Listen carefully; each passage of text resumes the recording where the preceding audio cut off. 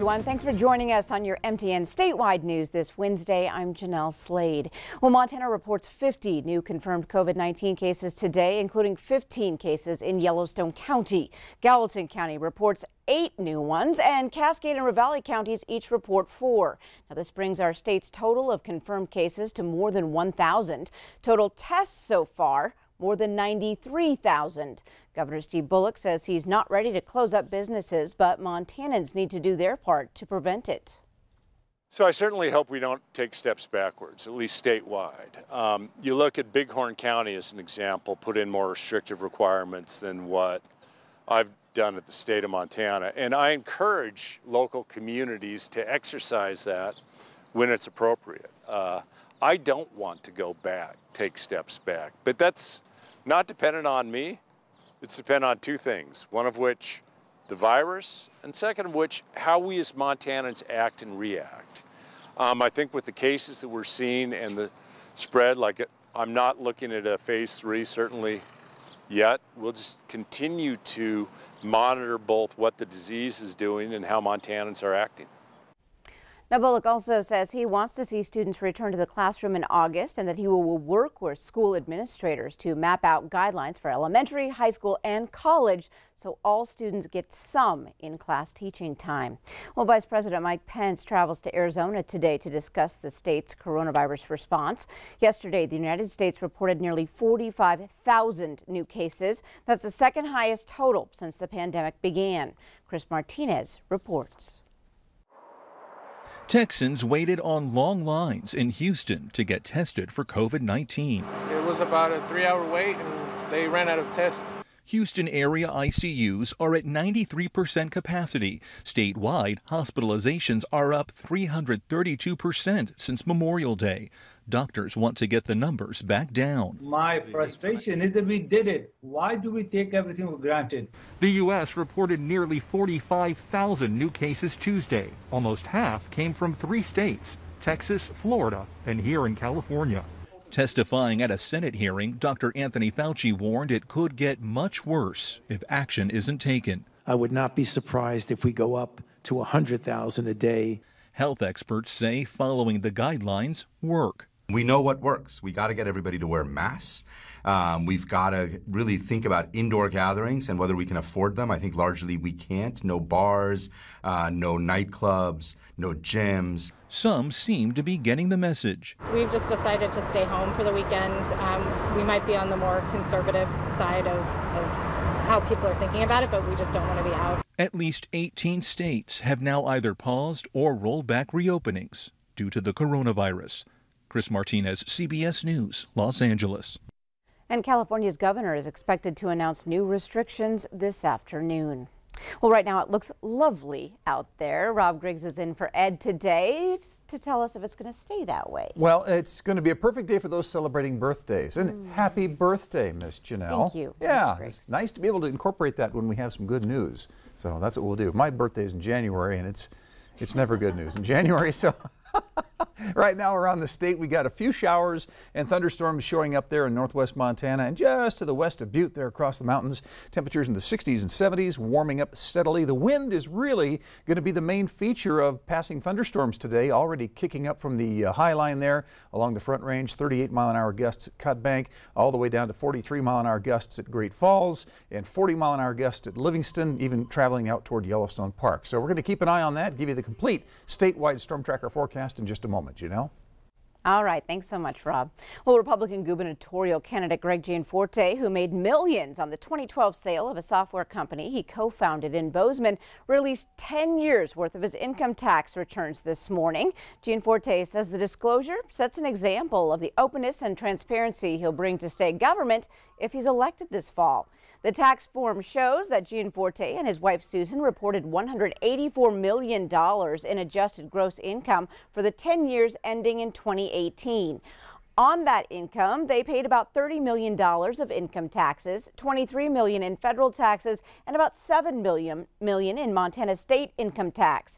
A huge chunk of that income, almost $138 million, came in the form of capital gains. Now that includes almost $100 million of income in 2012 when the company they Founded, Right Now Technologies was sold to Oracle Corporation for $1.8 billion. The Gianfortes reported they also gave about $41 million to charitable groups and causes, including their family foundation, which has handed out about $70 million in grants since its inception.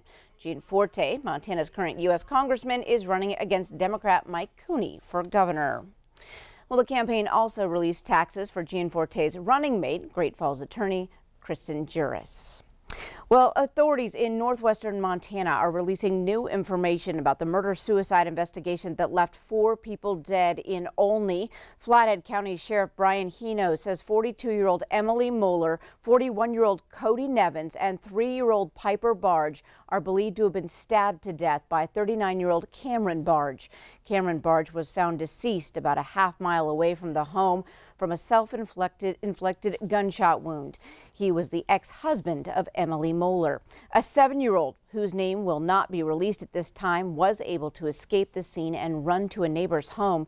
Sheriff Hino tells MTN News they're treating this case as a triple homicide-suicide.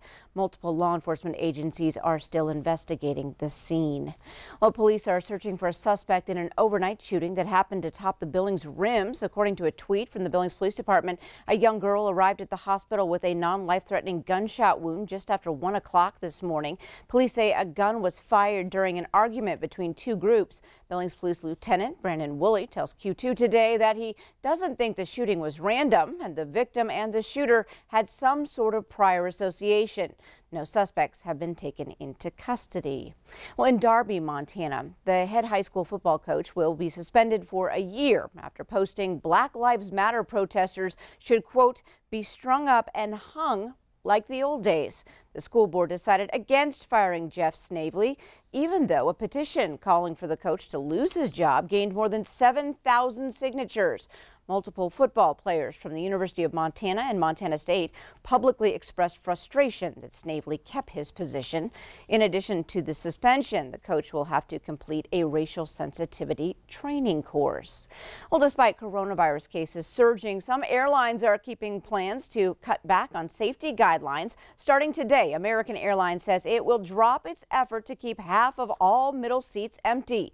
Meanwhile, United Airlines never made this promise. As states scale back on reopening efforts, it has top health officials criticizing the airlines for the neglect to social distance. A spokesperson for American says customers will have the option of changing their ticket if they're uncomfortable having a full flight. Now, despite the Senate passed an unexpected extension to the Paycheck Protection Program last night. Just hours before the program was set to end, lawmakers unanimously decided to keep it open until August 8th. This would extend the deadline for when forgivable loan applications can be submitted. The legislation now goes to the House for a vote. Still ahead on the new news, pets and fireworks are not a good mix. We'll hear the tale about how to help your 4-legged friends. Well, the time now is 12:08, but first, Rob Griggs is in next with your statewide weather forecast.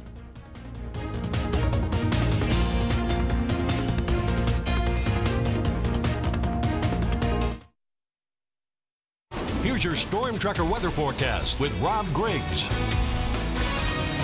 Well, good afternoon. As the Beverly Hillbillies might have said, we have a heapin' helpin' of sunshine out here in central and eastern Montana, even western Montana, with the exception of some high clouds in the northwest and west central Montana, some showers and a couple of thunderstorms developing, moving just up toward the Great Falls area and through Helena.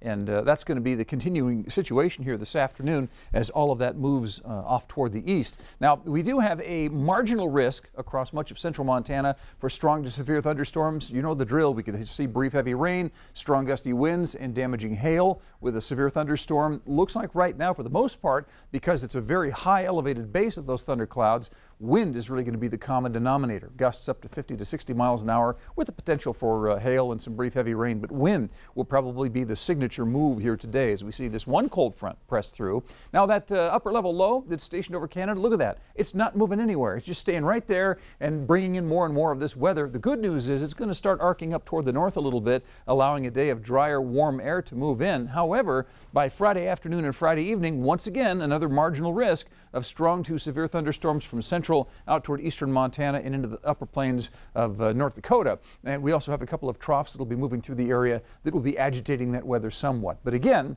wind today will be the common denominator for a lot of the thunderstorms that roll through, and then of course as temperatures cool down a little bit, so do all of the thunderstorms. Here's what we're looking for today. Once again, that patch across most of central Montana from the northeast down to the southwest. Strong to severe thunderstorms, just a marginal risk for those to occur.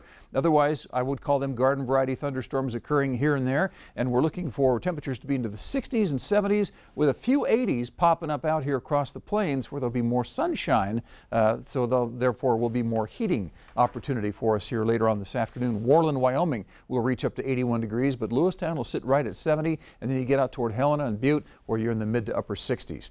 Tonight, that chance of strong to severe thunderstorms goes away. We see the clouds start to clear out, and then we'll have pretty much clear skies later on, and that would explain that 33-degree overnight low for places like West Yellowstone. Skies get clear, all the radiational heat up through the atmosphere, and there you have it. 33, 38 overnight for Dillon, 36 for Butte. Then we have a smattering of 40s and 50s. I don't think we've got any 60s tonight, so actually a little bit cooler than average in some places. Tomorrow, again, by afternoon time into the evening, we'll see this chance for marginal risk for strong to severe thunderstorms reaching across the state. That's probably going to happen, well, a little bit later on in the afternoon and evening hours. In the meantime, tomorrow afternoon, highs will peak out into the 80s out here across the plains. Almost 90 degrees for Worland, Wyoming. We warm up to 73 for Butte, 78 for Bozeman, 74 for Great Falls, Kalispell and Cutbank both sitting in at 68 degrees. Let's take a quick look right now at what our 3-day forecasts look like as we look at Great Falls and Kalispell and Missoula and Helena. You notice a pretty decent chance for some showers and thunderstorms today. Highs mostly in the 60s. Then we have that little batch of drier, warmer air move in tomorrow. Definitely feel that for all locations as we move into the 70s, although Kalispell will be close to 70, still several degrees warmer than it will be today. Here's the 3-day forecast for Butte, Glendive, Bozeman, and Billings. Kind of the same story, although those thunderstorms stick around a little bit longer over the mountains of Bozeman, and then we'll start to see just a very slight chance for some thunderstorms to develop on Friday afternoon. Janelle? All right, thanks so much, Rob. Well, for most dogs and other pets, the 4th of July can be a scary time as fireworks litter the sky for days. MTN's Sam Hoyle takes a look at what you can do to help your furry friends. We're almost at the 4th of July, which means a lot of fireworks are going to be popping off in the air over the next handful of days. And while some dogs do pretty well with fireworks, a handful don't. And those loud noises can cause stress on those dogs, making them do a handful of things, one of which is run away trying to seek shelter. Cassidy Cook, Director of Development and Communications for the Lewis and Clark Humane Society, said if your dog does run away and you need to search for it, there are a handful of things that you can do. First steps are to call animal control. They are going to be the ones who can potentially do something about it, and always reach out to the Humane Society and see if anybody has brought your dog in.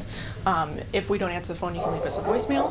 We will get back to you. In this day and age, putting out a post on Facebook that says my dog is missing with several pictures of your dog is going to be one of the most helpful things that you can do, because it really gets rapid shares.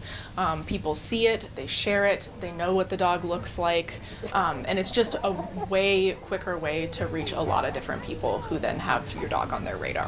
Scott Ward has been a dog owner on and off for the last 10 years and said in his opinion, if no one's going to be home and there will be fireworks popping off and your dog is afraid of those fireworks sometimes, it might just be best to stay home. If you can, have somebody at the house. If your dog's afraid of them, they comfort them. Or if they're really skittish, your best option may be just take them for a drive until it's all over with. That way you keep them from running off or getting scared. So while there are a couple of things that you can do to search for your dog after they've run away, one of the best preventative measures that Cook mentioned was ensuring that your dog has a collar and a tag on it with all the accurate information that you have. Reporting in Helena, Sam Hoyle, MTN News. All right, thanks so much, Sam. Up next, your latest ag news with another birthday kid, Lane Nordland. Stay with us. Farm and Ranch Report from the Montana Ag Network. Welcome back for today's Farm and Ranch News.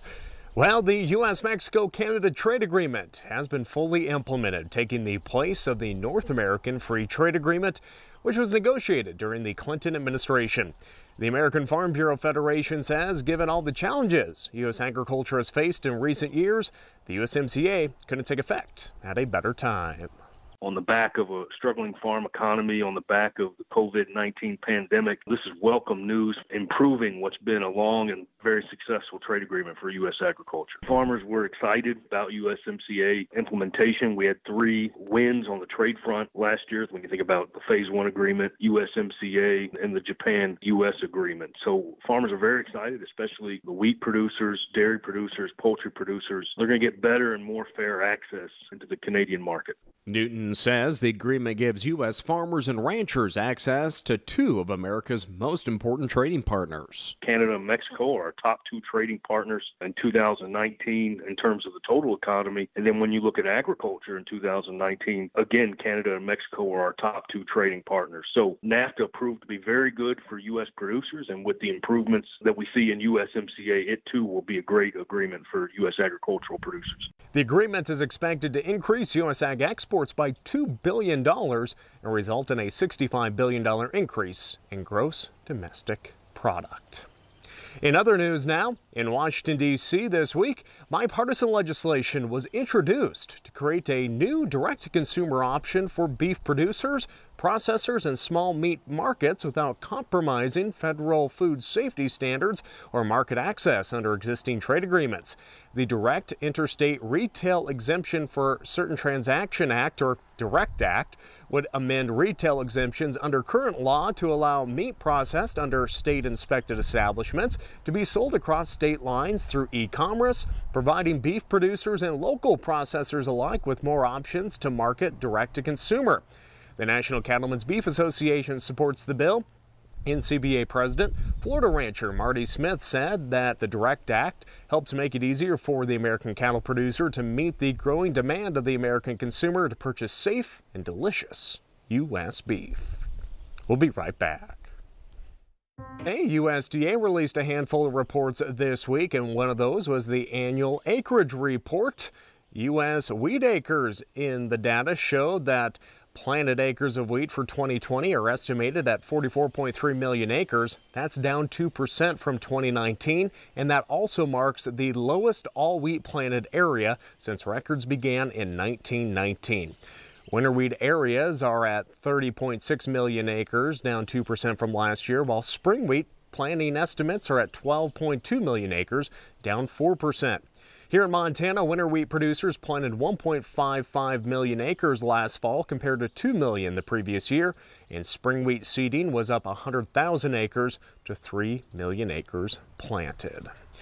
Also on Tuesday, USDA released its grain stocks report. U.S. wheat stocks as of June 1st came in at 1.04 billion bushels.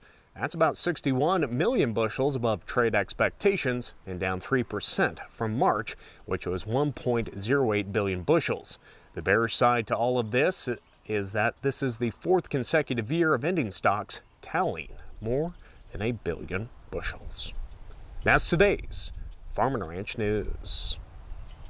All right, thanks, Lane. Now come on over to your TV or look closely at your phone screen and check out this amazing creature.